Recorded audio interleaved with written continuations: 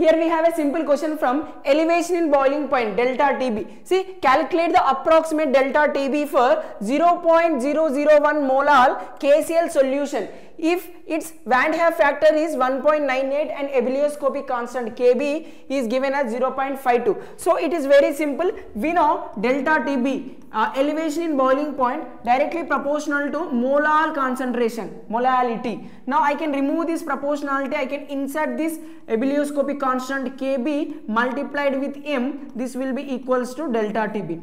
Again here you can see KCl is given. KCl is a strong electrolyte. Whenever it is placed in the aqueous medium, so it will dissociates like K plus and Cl minus ion. Now delta TB, elevation in boiling point, is a colligative property. It means it is a number dependent property. Now how many particles here we have? So 2 particles we have now. So its Van Hoff factor I is almost 2. So we need to take number of particles given by this particular electrolyte into this equation, so that we will get exact answer. Now I can write delta TB equals to I into Kb into m. So why I am inserting? So I, here it is Van Hoff factor, which means number of ions produced from this particular electrolyte when it dissolved in the aqueous medium. Okay, because delta TB, it depends upon number of particles also. That's why I am inserting I here. So now I value mentioned it as 1.98 now. So I am taking it is around 2 and into Kb value 0.52